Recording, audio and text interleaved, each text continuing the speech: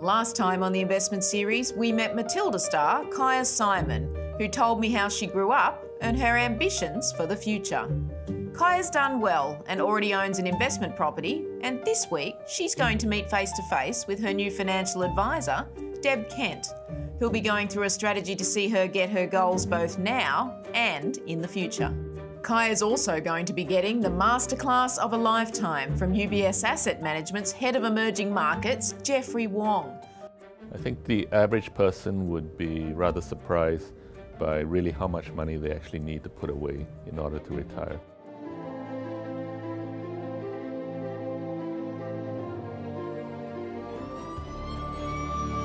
Young people are living great lives, they're having lots of fun, and Kyah especially, with the role that she's got as a professional footballer, she's doing great things and she's a real role model for young women in sports.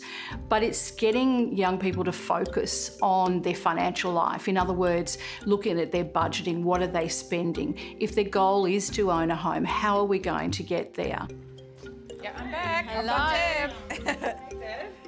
How are you? And how did you get the property? Like Deb said, you've got an investment property already. How did that come about? I'm big on goal setting, and that was one of my goals, was to own my own property one day, or at least get into the property market at some stage. Most people tend to go into property with the view that they like to get some tax deductions. You're probably in a situation where it's called positively geared. So in other words, you're not necessarily getting tax deductions out of it anymore. So you've got your rental income, you've got your mortgage payments, the interest on the mortgage payments and the outgoings. And when I work through that, it actually says that instead of getting a deduction, that you'll be paying tax. So what we need to see is that property going to grow by at least inflation and what you lose in tax. So that's something that I think we need to tease out more and have a look at that property to see whether it is actually doing the right thing for you. Yep. Deb's going to get the tax structure right for Kyah's investment property to get her the ultimate goal she has of buying her own home to live in. Budget, I think, was a big thing that came out for us. There is cash flow there. We find that there's a cash flow that you can use for saving, but sometimes it's not there for you. So you might be spending more than what you realise to start sort of saving. How much do you think she could save every year? Based on the figures that I've got, the assumptions I've got around Kyah, I reckon you're looking at around about $20,000 to $25,000 a year extra. Deb believes Kyah will need to curb her spending habits and put together a budget. And she will need to use her discipline to stick to it in order to achieve her financial goals. And of course, we need to look at things like your superannuation, because retirement seems a long way away. Does she need to put more in, do you think, every month or every year? I think looking at it a little bit extra, just a little top up. In salary sacrifice or working through your company as a deduction, that is just going to put the edge on it. And we can have a look and see what that looks like. Again, superannuation seems like it's so far in the future, it's not tangible. But it is actually going to be... You're like, yeah. I can see the look on her face. Yeah, it's actually going to be one of the biggest assets that you'll hold outside of your own home. Yeah. And we need to look at it that way. Deb's going to be busy helping Kyah build a financial plan, which will include restructuring her investment property, looking at her budgeting and savings, and how that cash flow can pay for Kyah's future. It's very typical of young people to live life to the full and maybe just put that on the back pedal. But I think now, talking to Kyah, we've been able to identify a whole bunch of gaps that we can try and help her get onto her dreams and goals for her future, especially post her football career. Meanwhile, I'm bringing in Jeffrey Wong from UBS Asset Management to give Kyah a masterclass of a lifetime. Jeffrey's the head of emerging markets for the whole of UBS and supervises a team of managers based around the globe. Kyah is lucky to be learning from the best. My guiding principles to accumulating wealth are a few. One of them is to put your eggs in a few carefully chosen baskets. You get about 70% of the possible diversification if you just have 5 very different investments. If you know your investments well, you don't have to diversify too widely. But at the same time, as they say, you really shouldn't put all your eggs in one basket either. So a few carefully chosen baskets. Another principle would be to start early.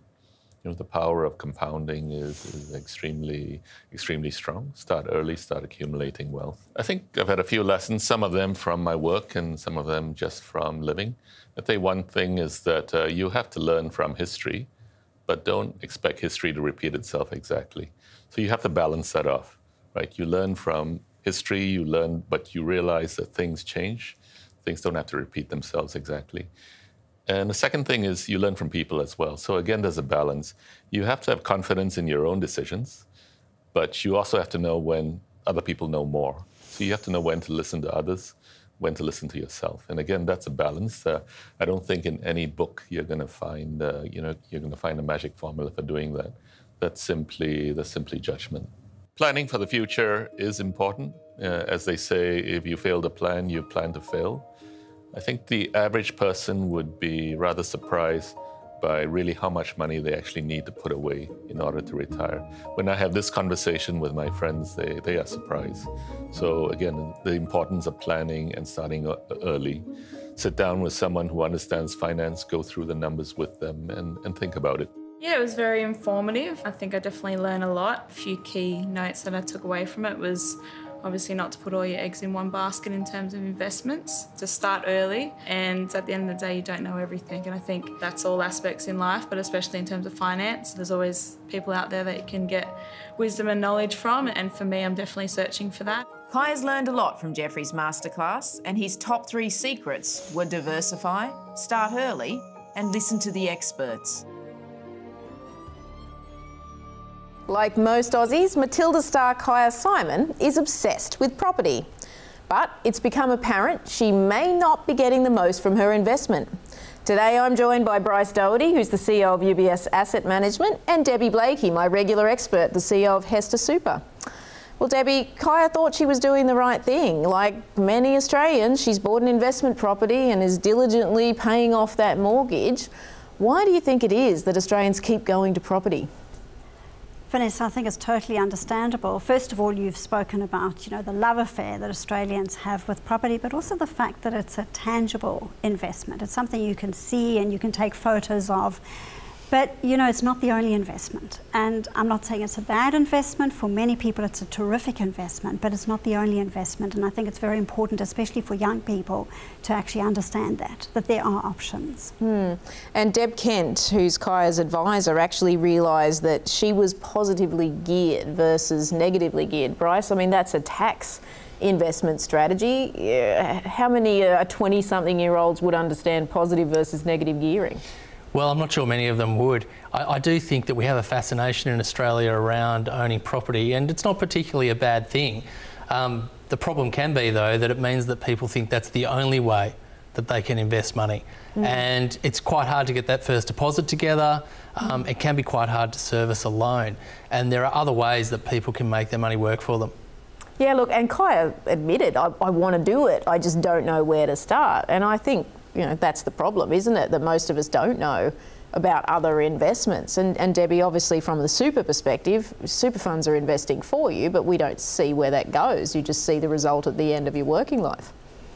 And we have to do a better job of telling the story of where your super money is invested, because super is a vehicle that can give you access to an amazing array of investments globally, in Australia, different asset classes. And I think it's really important that young people understand that. But just to the point of starting early, the terrific thing is that she did something. She did start. I think the really important thing is to start early if you're going to have a good long-term investment portfolio. Look, the value in seeing these athletes go through this process, the ones in their 20s are kind of, their eyes light up, because they realise, hey, it's not going to be as hard for me in my 40s and 50s, and they're lucky to be going through the process. Bryce, what do you think Kyah's strategy around, she's moving out of soccer, she's been playing a long time, since she was 16, 28 now, into perhaps the business community. So what tips would you give people she wants to work, ironically, in finance, believe it or not? Yep. What tips would we give Kyah? Well, look, the finance industry is a great place to work. It's a huge employer in Australia. And, from a point of view of UBS Asset Management, wherever I travel in the world, we have Australians in the office. Australians have been exported around the world for their financial expertise. So it's a terrific industry. I think, picking up on something that Debbie said, though, it was great that she did something. I think that's a really, really good point. People can spend a lot of time saying, what's the difference between a good and a better thing to do? It's important you do something. And I think for someone like Kyah who's moving into the finance industry, there's a lot of opportunity to get started in that industry here in Australia, but there's also a lot of opportunity to get around the world. Well, I was happy to hear Kyah wanted to work in finance, and you know, finance always hasn't had a good rap lately with the Royal Commission. There's had a lot of bad publicity, to be honest. You know, Debbie, talk to me about how super funds can help repair that and get people to trust the system, because there is a real breakdown of trust at the moment. And trust is so incredibly important with investing, because it is an emotional decision. You know, it's not just a rational decision. People invest from an emotional point of view.